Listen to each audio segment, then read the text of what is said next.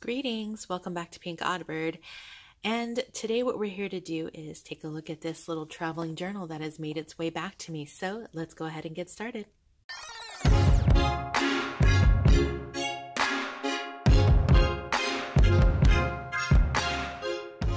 Okay, everyone, thanks for coming back. And I am still a little bit amped up from from receiving this back in the mail. I'm just so happy and excited to be able to look at this and share it with you guys. And it's going to be my first time looking at it since it's come back around together with you. So let me just tell you briefly what this was about. Earlier this year, I did an installment of the Music Vault series where I had two traveling journals. One of them is still out and about, and then this one here has made its way back to me. So I wanted to come in and just do a flip through of this book with you all together and see what was done inside of it. So I thought that would be a nice little way to come back full circle and, see how it went out empty and what's inside of it now. So let's go ahead and take a look inside and see. This was from the Passing By song that I did by 07. So I love that song, and in that song it kind of made me feel like watercolor vibes. So this fabric that I had used, if you can see, it almost kind of looks like watercolor fabric, and the camera isn't picking it up exactly right, but it's a beautiful, beautiful fabric. So let's see, I think I have it upside down. Yeah. All right, so let's see what's been done. So that's my little note to everyone who got the book. First up was Janine, and she was so cute. She was taking the book everywhere with her, and as you can see, she's included pictures of places that she took the book with her. So cute. And I think she did a little sneak peek of this. I think it was on her Instagram, maybe, where she was showing you like little pieces of the book and the different places and cool little areas where she took it with her. So I will link to Janine down in the description box if you want to check out her channel. She's super talented. So I love this little piece as well. It's one of the postcards that I included, and she altered it. And it's so beautiful. Look at it. She's got like some watercoloring detail that she did on here. And it's so textured. I love it. That's amazing. So here we have some more from Janine. Coney Island. And then it looks like she decoupaged one of Nathan's famous napkins on here. And then this little drawing that she did / painting. Oh my gosh, Janine. It's so beautiful. Oh, she signed it too. She's got her little initials there. So she signed it here as well. I like that she did that so I can know that it was done by her. A little W. So cute. So she just did some little collaging on this page with the flowers and butterflies. Oh, this was the sneak peek that she did. I remember too. Her Alice in Wonderland. It's a little like pop-up piece. And if you can see here, Alice is going from big to small. And then the white rabbit's over here just looking quite shook. And then here's a painting that she did. I love that so much. What a beautiful contrast with the rose gold foiling in the background. I love that. And she wrote, "It was all a dream."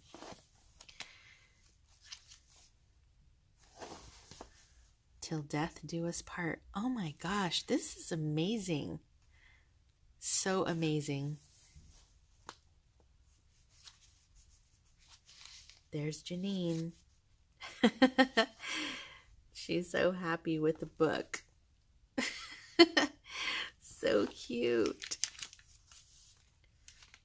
So here, this. Oh, she altered the timepiece. Looks like she did a little drawing on here. And then this tag is beautiful. This is like art. Oh my God. Okay, so this is the end of Janine's session, and I think this is where Shelby starts in. Because Shelby, she doesn't do flip throughs and such on YouTube, but I can't tell whose initial that is there on the bottom. But I have received mail from Shelby before, and she does a lot of like beautiful paintings and drawings. So I think this might be where Shelby jumped in, because this note here is from Shelby. Look, she took a picture of it in the box. So cute.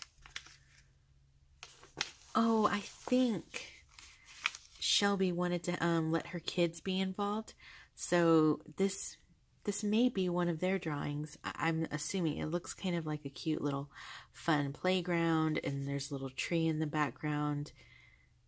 I love this so much. Oh my gosh, you guys. A little collage here with a quote.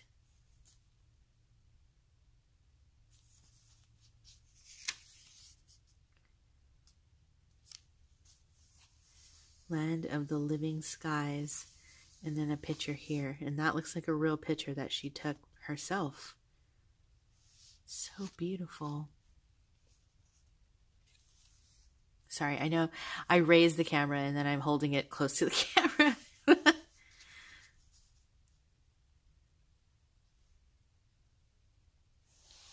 I love this so much. Blue jay feathers are seen as bringers of light and said to have the ability to brighten up even the darkest of places. If I get any of these pages wrong, you guys, and you're watching, tell me, and I will fix, I'll mention it down in the description box. Oh, this one's from Gracie. Okay, Gracie makes some super cute little art pieces too. Her coloring, her stamping, she's so creative. And I love this so much. Look, she put a little square around the word determined. I love that with dreams. So beautiful.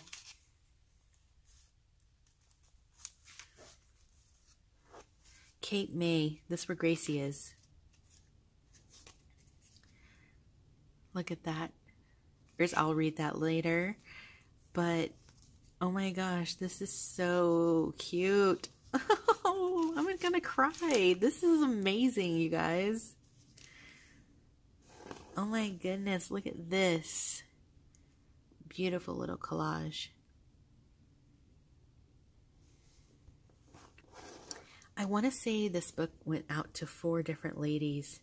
So, I mean, as you can see, they've done so much in this book. Beautiful. Another little picture here. And another little note.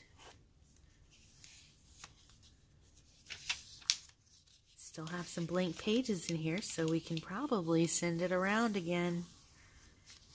Oh my gosh, this is beautiful. Yeah, this is definitely from Shelby. I can tell her art. Oh my gosh. Look at how beautiful this is. She draws this, you guys. I feel so fortunate. And I'm just, so happy that they actually wanted to participate in doing this. I love all of the original pictures in here as well. She's got some clippings here as well. I think, if anything, this also gives you some good ideas on different ways that you can use your junk journals. And these ladies have been so creative in what they decided to do in here. And I just think that, it speaks a lot to the way that, people work in their books and the way people journal in their books and how they can be used. So if you're like me, if you're like me and you just like to hoard your books, you can see that just by adding photographs and, little blurbs about, what you did in a day, things like that, you can totally put in here. And the book is still, it's not to the point where it's like, bursting at the seams. And when I made these, I intentionally made them with lots of space to fill up. So you know, that's something to take into consideration if you want to make a journal where things can be used. Okay, so we're getting into the watercolor paper section. So it looks like, I think this is Shelby here. Look at this. My goodness. That is beautiful. Look at the detailing in just the little pathway.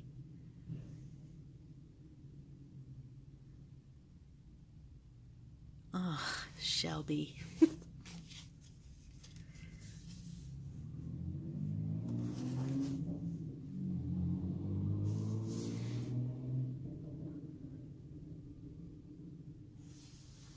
I can't believe all of this. It's so beautiful.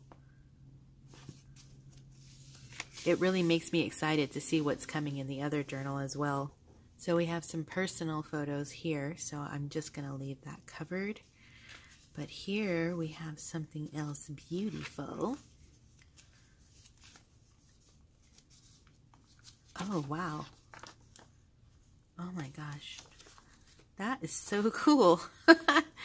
Look at that. And it flips out again, I think. Yeah.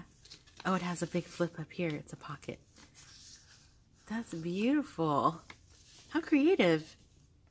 And then there's a little tag in each flip. That's beautiful. I love that. Something so simple. So we have some postcards here.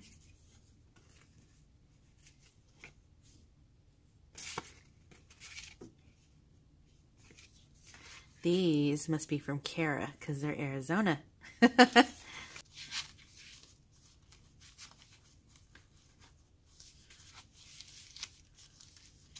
Yeah, we still got some room in here. Ooh, yes.